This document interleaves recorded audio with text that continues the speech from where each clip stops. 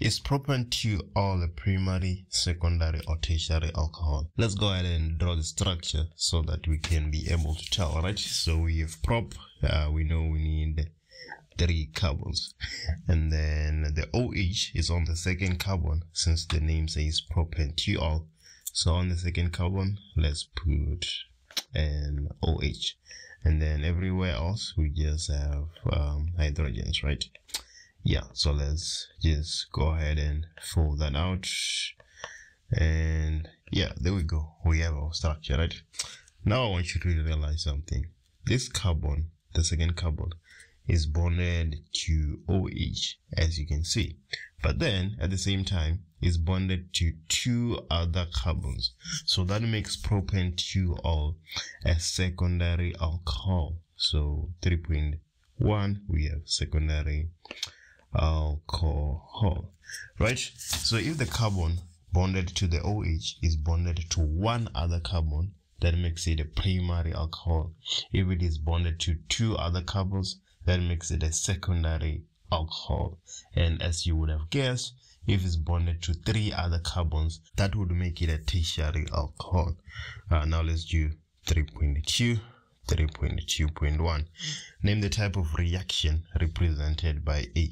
So let's go ahead and look at A. We have reaction A here. We have an alcohol, and then it turns into a haloalkane, right? A haloalkane. Yeah. So what is happening here?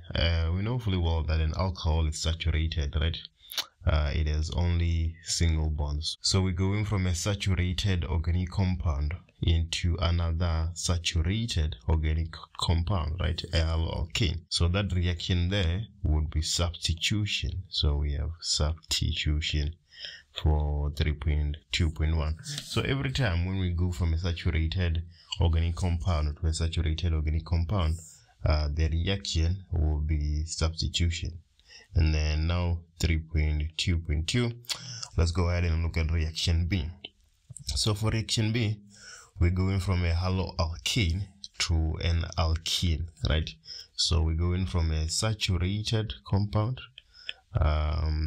to a unsaturated, because we have a double bond on an alkene, right? So it's unsaturated. So every time when you go from an organic compound that is saturated to an organic compound that is unsaturated, we have an elimination reaction. So 3.2.2, we have elimination. And now let's do 3.2.3. I say now let's write down there type of reaction represented by C. So for reaction C, we're going from an alkene to an alcohol, right? So we have unsaturated, so we have an unsaturated compound, and we move into a saturated compound, and that reaction would be addition reaction. So 3.2.3, we have addition. And now let's do 3.3. 3.3 says, let's write down the structural formula of the haloalkane. So we had the alcohol, right? Let me just sketch it again real quick. So we had something of this manner, right? And then we had our hydrogens filling out elsewhere, and we have plus HBr, right? So what's going to happen here? The OH is going to be replaced with a Br. It's going to be substituted, right?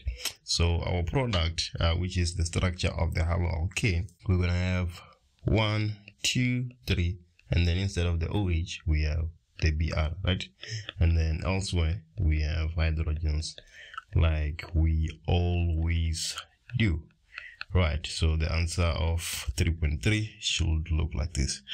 And then now off to 3.4. 3.4 is saying, let's use structural formula to write down a balanced equation for reaction C. So reaction C, we have the alkene turning to an alcohol, right? Yeah, we already know that that is going to be a hydration reaction.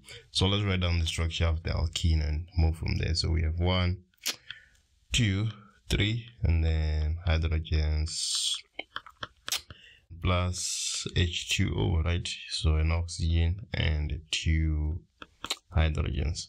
And then as a result, we're supposed to have propan-2-ol. So the OH is going to come here. And then everywhere else, we just have hydrogens. So this is our balanced chemical reaction in terms of structural formula, right? The double bond got broken, OH on the second carbon and hydrogen on the first, and as a result we have in propan-2-ol. Let's move to the next question. 3.5. 3.5 is saying reaction B takes place in the presence of a strong base. Is the base used in reaction B dilute or concentrated? So let's look at reaction B. For reaction B, we have an elimination reaction, right? Elimination reaction. For elimination reaction to take place, we need a concentrated base, right? If the base is dilute, then we get a substitution reaction.